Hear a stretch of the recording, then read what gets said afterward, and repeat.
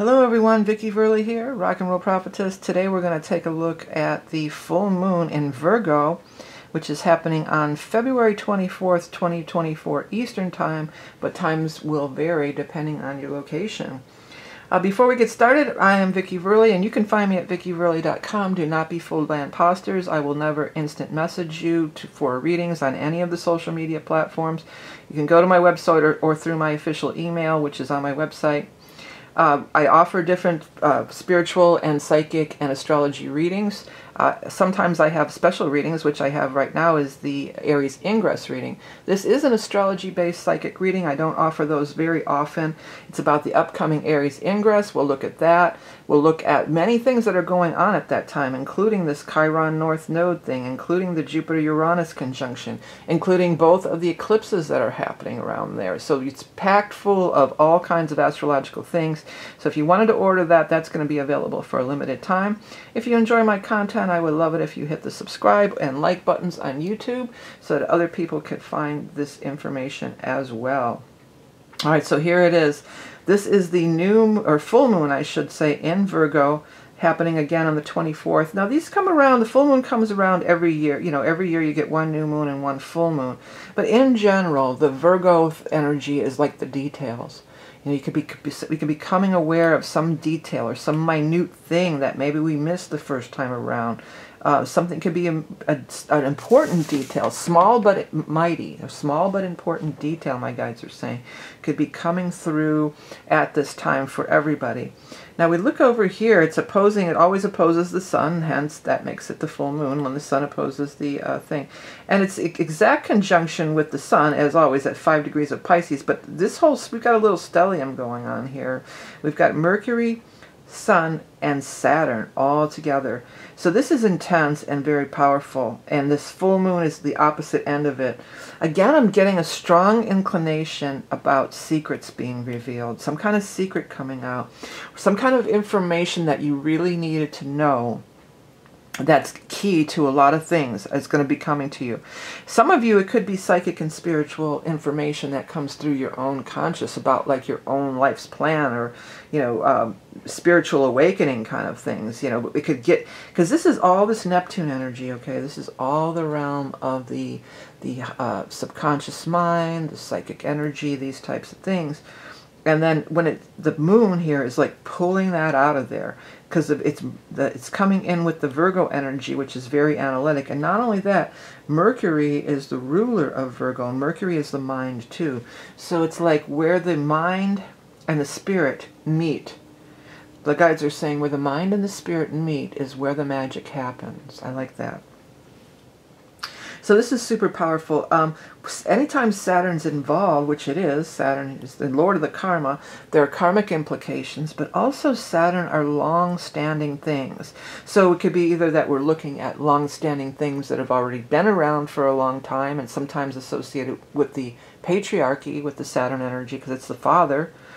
But otherwise, it could also be things that are being established now, because we have so much movement now. So many things. Pluto's moved into here. Saturn's still in the low degrees of that. Neptune's getting ready to make a shift. So we're at these transitional points. But with the Saturn involvement, it gives it good structure. I always say, you know, Saturn rules the bones in your body. So without the bones in our body, we'd be a lump of flesh on the floor. We need foundation, we need structure, we need an armature in which to build our life upon. You know, so these could be bringing all that kind of thing in, this strong foundational structure thing, to Piscean things that are just, the guide said, that are of whim and fancy. Okay, whim and fancy, there's a band name, I gotta write that one down. Band name, whim and fancy. I like it though. Whim and fancy, or a gay bar, huh? Whim and fancy. Anyways. Band name, gay bar, either or. Back to the reading. Yeah, so there is this, you know, the fantasy of the Piscean energy, the subconscious mind, the collective unconscious, you know, all these things that are swimming around not in the material world. And then the Saturn wants to bring it down, give it roots to grow in the ground, to plant. In the northern hemisphere, you know, we're going to be moving into spring, which is that Aries Ingress that I was talking about earlier. You know, within a month, we're getting into that spring time frame. So it's very powerful in that way. And working out the final details with this Virgo energy. The other thing is, it's on, baby. It's actually past. I think it's a day or two before. I'm not sure, but we're in it now. Even as I'm recording this video on the 15th or 14th or 15th of February, we've got the Chiron. We've been talking about it. We've been dancing around it. It's been happening. It's closer and closer. It's on. I mean, it's past, but 16 here. Chiron conjunct the North Node. We are in this time of healing. By healing ourselves in the Aries energy, because the Aries energy is always me, myself, and I, by going within and not pointing the finger outward to the partnership, the Libra, the South Node, the past, talking about the past. They're showing me that thing when you point the finger at somebody, 3 fingers are, or 4 it would be, 4 fingers are pointing back at you. No, it's 3, that's correct. 3 fingers are pointing back at you. You know, it's calling it back onto yourself.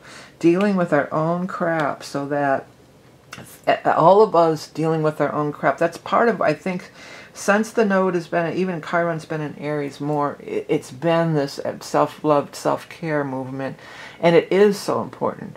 But it's always, again, we've got to draw the line. We still have to be considerate of others. We still have to be, you know, but taking care of ourselves first. And then if we're, just like in, you know, our one-to-one relationships with our 1st and 7th house, you know, if we take care of ourselves and we're a better partner, or we attract a better partner, or, you know, we can get closer to living our best life or living our best relationship. But as a collective, it's beyond just that. It's the collective, especially with all this stuff. We're going to get into that in a minute, all this Aquarian stuff. And this, too, with the Uranian energy being involved. But it's each individual doing better than the collective does better. You know, all ships rise in the high tide, you know, or whatever the hell that goes. But that's what way they're showing me. You know, we got to pull people along. And it's not by fighting with people that don't see, you know, the path. And maybe it's not the path for them. But I mean, some of the absurdities that are flying around these days are just unreal. You know, so, but it's not about calling them out and saying, you're stupid, can't you see, why are you so dumb to believe this stuff, blah, blah, pointing that finger and bitching and being cruel, being warlike, because Aries is the Mars, being warlike. Aries is also the trailblazer. We got to go for that high. You know, when they get that high, not to that low energy, not being the warlike monger, but going high. And as we go high, you know, so comes the rest. It comes along, the energetic frequency goes high, and as a collective and as a group, we all go up, we all go higher. I want to take you higher, ba-da-ba-ba-da-da-ba-ba, and I can't delete the layer. There it goes. Yeah, I want to take you higher, but you got to do it for yourself. You got to blaze that trail for yourself, and then others may or may not see. Even if they don't see, like, wow, so-and-so is doing really good now. Maybe, what are they up to? What have they been doing? Or, you know, maybe they were right about that. You know, look at how things are working out for them. Or, and it's like that, too, your own environment. You know, are you happy? Are you thriving? Are you happy? That's the order of business right now. Aries, self-care, healing those wounds, healing our own wounds, acknowledging our part in it. You know, acknowledging that our part in it, because every time there's a disagreement, you know, no matter how absurd things get, you know, you had a part to play in it. There's never, you know, one person does all the wrong. There's always you had a part to play in it. Even if that part to play was that you let it go on for too long, or you let them drain your energy, or you let them, you know, whatever, bleed you dry, you know, emotionally, whatever, however way, financially, whatever it might be. They're not the bad guy. You have to be accountable for that you let that happen, because you can always choose a new path, and that's the Aries energy. Okay, yeah, so we've got this intense, kind of intense because of Pluto, I guess that's why I said that, but it's really not conjunct, it's pretty far off, but the Venus and Mars are right in there. Look at that, 8 and 9 degrees, they're in a nice tight orb, so definitely love stuff. So I'm feeling like some people, here comes some more music. If you've never watched my videos before, my guides start sending me songs, and you know, so I may break into song here and there. I'm hearing the people say I'm alive of the party, 'cause I tell a joke or two. What is that?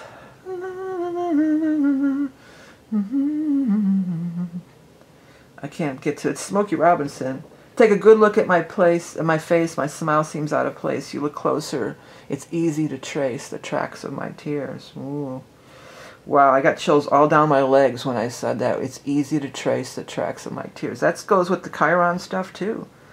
Where it wasn't that person that did it, or was it that person, or was it the person? Was it before that? Or are you just, you know, overly triggered and overly sensitive about certain things? Maybe you are a little. Where's that coming from?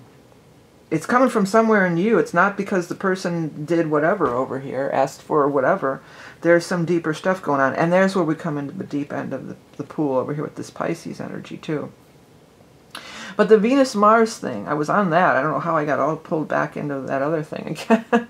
You know, love. Love is there. Aquarius. Aquarius wants to try things a different way. Aquarius wants to do new things. Aquarius wants to be in consideration for the whole group, or the betterment of the collective or the group. So these kinds of things could come along. But what I was getting, and that was what I was getting, there could be somebody that you would never think you would be attracted to, or that would be attracted to you, because there's that Uranian energy. Whenever you get the Aquarius, Uranus comes into play, because Aquarius and Uranus are almost one and the same, you might as well say.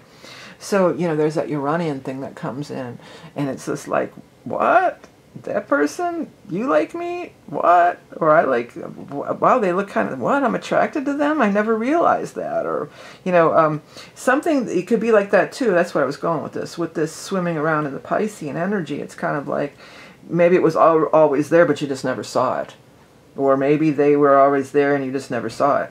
By the same token, sometimes with a lot of Pisces energy and Neptune energy, you can do that, it can be that, the rose-colored glasses. So maybe you're seeing something, and all of a sudden that Virgo, like, ooh, that Virgo, ooh, germs, or ooh, there's a hair, or ooh, you know, it's something that, you know, that just all of a sudden, ew, you know, shatters your illusion over here of them, you know, whatever, takes somebody off their pedestal. But then you just kind of have to approach in a different way, maybe in a more realistic way, because everybody, you know, the guys want me to say everybody poops. Okay, I don't know why they've been saying that this whole time in my ear, and I'm just like, yeah, okay, I was not going to say it, but everybody poops. Okay, so there, I said it. Are you happy now?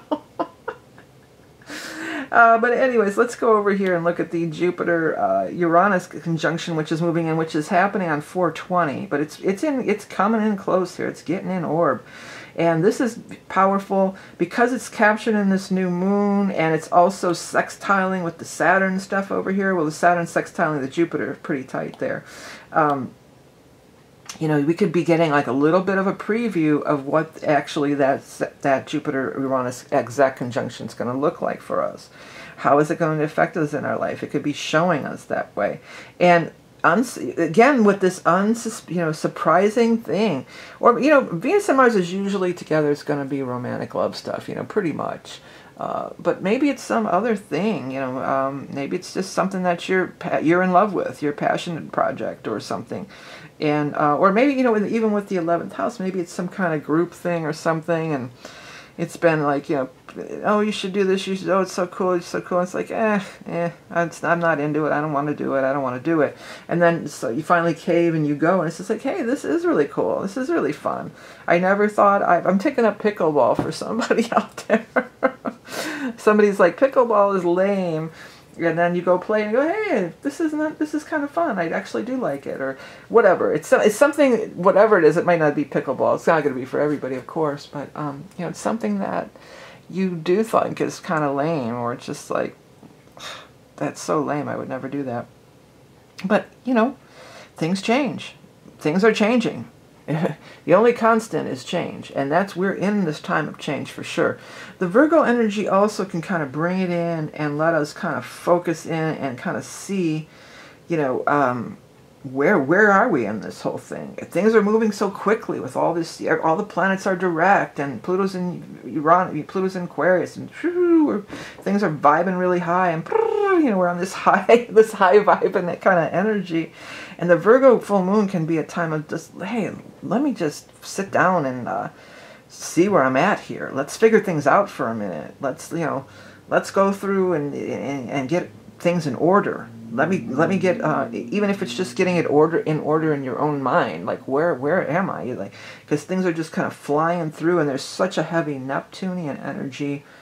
It can be sort of loose and swimming in the, you know, whatever, swimming in the consciousness, or just being in flow and not even. That's another thing that this could be. You know, this could be where you're really in flow in work or something, especially if you're doing something creative, which I know a lot of creatives watch my channel here. You know, you can get so immersed in your art, or so immersed in your work and your art and everything, that you just, you know, you got to come up for air, they're saying. Well, when they said that, I went right back to the Venus and Mars. Maybe you're just so, you know, you're having a love-in, and you just haven't been out of the bed for, you know, a week or something, and just whatever it is, you got to come up for air. You got to come up from air. You got to really get practical for a minute at least, kind of see what's going on, see where we're going. Where's all this Aries energy trying to take us? Where's all this, you know, Jupiter-Uranus energy trying to take us? What's all this Piscean stuff trying to speak to us? Let's get it all, because it's a lot. It can be overwhelming. It can be really a lot. And then with that Virgo, it's kind of like, okay, I'm going to do this, I'm going to do that. This is, I can see where I need to be, do this healing. I can see where maybe I was at fault. I can see how I can do better. Especially when we're dealing with these old stuff, you know, it's like the great Maya Angelou quote that I love is, when you know better, you do better, you know. So you could do better. It's not always going to be about this, that, or even circumstances or stuff like that. You know, sometimes it's circumstances. Usually what I'm, you know, the circumstances, I'm trying to really surrender a lot to the circumstances, because, I mean, well, ultimately, I mean, I guess you do have a choice, you know, through visualization and manifesting your reality and all that, but a lot of times these circumstances are just things that you have to, you know, it's something that has to be healed. It's something, it's some kind of karmic lesson that you have to learn. And the karmic lessons are coming fast and furious here too at this time with that, and plus the sun creeping up on the Saturn and everything, and the Mercury will be too, and then Saturn's going to catch. You know, Saturn is going deep with us. Saturn's always kind of deep. But Saturn's really swimming in that real deep end of the pool there, and really trying to show us these deep things that need to be explored and need to be purged and need to be cleansed and purged, and 12th house, rid of, be gone. Be gone. What do they say? They're saying be gone. Be gone, dank spirits. Be gone, dank spirits. All right, let's just check a real quick here in the aspectarian grid and see if there's any big ones that I forgot. Well, yeah, the Jupiter's working with the Saturn in a nice sextile. I think we did talk about that, yeah. And then the Jupiter's squaring the Venus and Mars. I did not talk about that. Yeah, you could go overboard with this, too. This Venus-Mars, you know, this is a good check-in. This is a good check-in spot over here with the moon. It's like, check in. Am I going overboard? Am I so passionate about all this that I'm just letting it take over my life? Is my life changing with the Iranian stuff and I don't even know it, you know? Am I giving it all away and not honoring this self-care thing? Am I, you know, a lot of times it's sad to say, but maybe not sad to say, but women tend to do it a little more sometimes. You know, you get with this guy or you get in a new relationship, maybe not a guy, whoever, and, you know, that's all. It's, dump all their friends, they're never around anymore, and it's just all about giving all their energy away to this new relationship. With the Aries stuff, you know, I know you love your new relationship, you love your new thing, but you gotta bring it back home here. Don't lose yourself in it. You could lose yourself. And maybe not even a relationship. Maybe it's, you know, whatever. You lose yourself in a project. And again, sometimes it could be like if you're doing something creative and you're just in that flow and the time, you know, you don't even realize you're out of time. That's what happens when that time flies and you're having fun. Time flies when you're immersed in your soul mission and you're immersed in your truth calling. So, you know, you got to come out and check in on yourself. And sometimes you can make a lot of progress. You know, you can just be wow, wow, wow, and bam, you know, I can't believe I got all that done. Oh, I can't believe it's midnight already, and I've been working on this for 5 hours or whatever, you know. But also, you know, sometimes if it's, you know, if it's ultimately coming back to you and feeding you, like the last scenario, if you're immersed in your creative projects or whatever, yeah, cool. But if it's like, oh, I'm not getting, you know, my dog's locked in the house all the time because I'm always over at the boyfriend or whoever's house, and, you know, I'm not doing this, I'm not doing that, you know, and it's all about this relationship, you got to pull it. Don't allow yourself to get so submerged in it. Don't give all of yourself away. Save a little bit for yourself. Nurture yourself. Love yourself.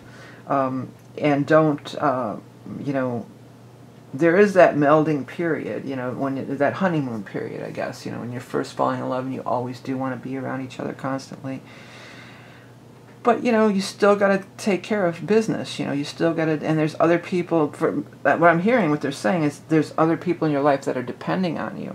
And I mean, some of you might be saying, well, that's not true, you know, I don't have any pets or kids or anything or whatever. But maybe it's just, you know, your work is suffering, or, you know, your job, you're not doing as good at your job, or and your people that pay your salary, they're depending on you too, right? So that's the thing that's going to be, you know, something to keep in mind, something to keep an eye on.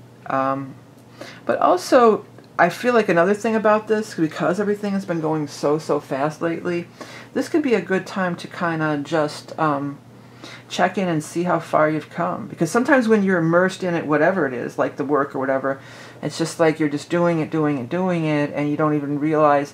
And then, like, maybe take a step back. Let's see, well, where was I at, like, last year at this time, or whenever? You know, you could use any time frame that you want. When, like, 6 months ago, or last year, or even last month. And you may be surprised to find, there's surprise elements all over, that you've really accomplished quite a bit.